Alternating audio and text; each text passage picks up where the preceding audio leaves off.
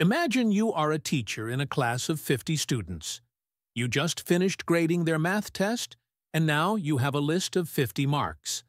But looking at a long list of numbers doesn't help much. You want to understand how the class performed. Like, was the test easy, medium, or hard? Were most students around the same level? Are there a few students who scored extremely high or extremely low?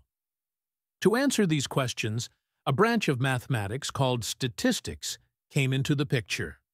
Now, instead of going through all 50 marks one by one, you need a single number that represents the overall performance of the class. To find this, we calculate the average, also called the mean. This gives us a central value, a quick way to understand where most students stand. We use this symbol to represent mean. But how do we find it? Simple. Suppose these are the marks of your 50 students.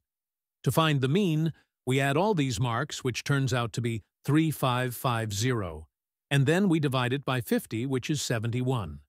This tells us that, on average, a student in this class scores 71 marks. But this doesn't tell us whether most students are close to 71, or if some students scored really low, while others scored really high. For that, we need to understand spread.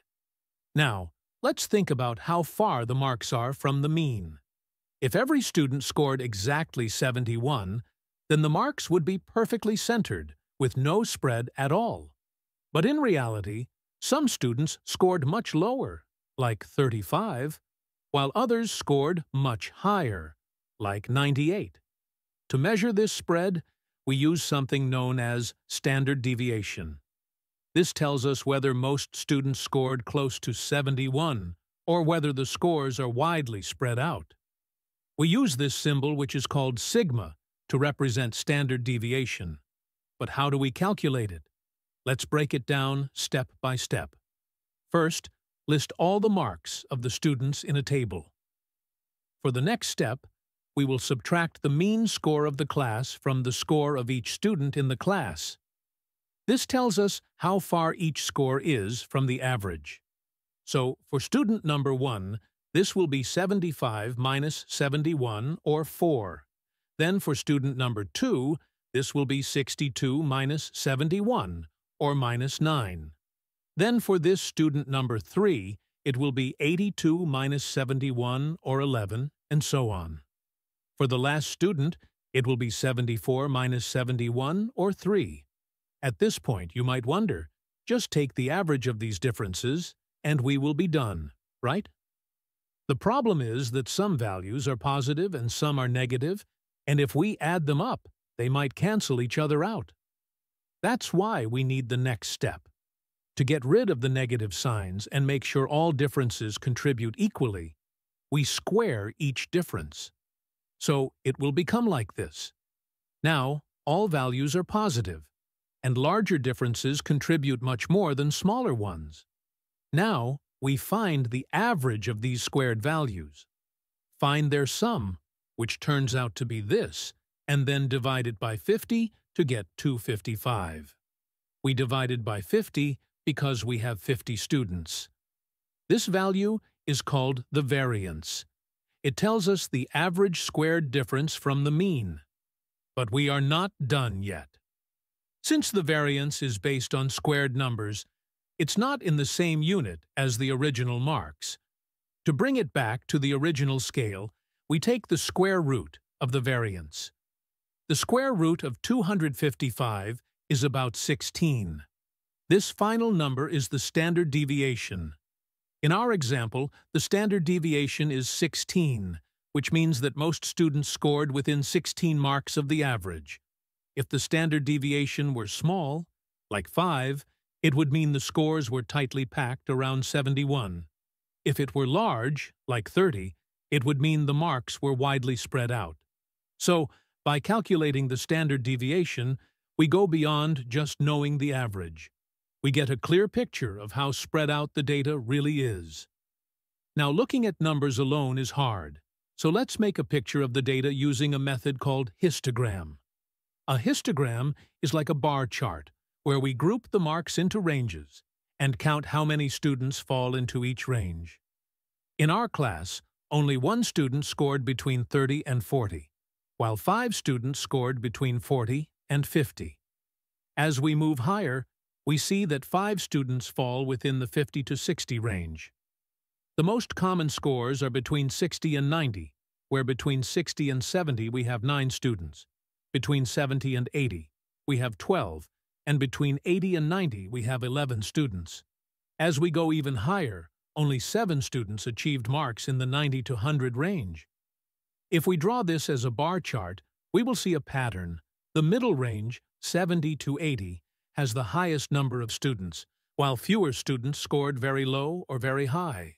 Now that we have grouped the marks into ranges and visualized them in a histogram, we can go one step further and ask how many students scored below a certain mark. This is where cumulative frequency comes in. Cumulative frequency tells us the running total of students who scored up to a certain range. Instead of just looking at how many students fall within a particular range, cumulative frequency tells us the total number of students who scored up to a certain mark. To calculate cumulative frequency, we start from the lowest range and keep adding up the students as we move higher. In our case, up to 40, we have 1 student. Up to 50, we add the next 5 students, making a total of 6 students. Up to 60, we add another 5, making it 11 students. Up to 70, we add 9 more, bringing the total to 20 students. Up to 80, we add 12, making it 32 students. Up to 90, we add 11 more, giving us 43 students. Finally, up to 100, we add the last 7, reaching 50 students, which is the total class size. Now, if I ask you how many students scored below 80, you can easily see this table and tell me that 32 students scored below 80, right? If we plot these cumulative totals on a graph, instead of separate bars like in a histogram, we get a smooth increasing curve. This curve shows us the cumulative frequency, how many students have scored below each mark.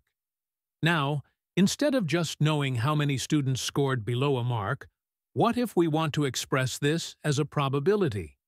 Instead of saying 20 students scored below 70, we might want to say, for example, 40% of students scored below 70. This is where the cumulative distribution function, or CDF in short, comes into the picture. To calculate it, we take each cumulative frequency and divide it by the total number of students. It will become like this. For example, up to 40, we have 1 student out of 50, so the probability is 2%. Up to 50, we have 6 students, so the probability is 12%. Up to 60, it becomes 22%, and so on. Finally, up to 100, we get 100%, since all students have marks below or equal to 100. If we plot these probabilities on a graph, we get a smooth curve that starts at 0 and gradually rises to 100%. This curve is called the cumulative distribution function, and it tells us the probability that a randomly chosen student scored below a certain mark. The CDF is useful because it helps us answer probability-based questions. For example, if we want to know the probability that a student scored less than 70, we look at the CDF value at 70, which is 40%. If we want to know the probability that a student scored less than 90, the CDF value at 90 is 86%. If we want to find the probability that a student scored between 70 and 90, we simply subtract the CDF value at 70 from the CDF value at 90, which gives 46%. This makes the CDF a powerful tool for understanding how scores are distributed. Now, while the CDF tells us the probability of scoring below a certain mark, sometimes we are more interested in how likely a specific range of scores is. This is where the probability density function, or PDF, comes in.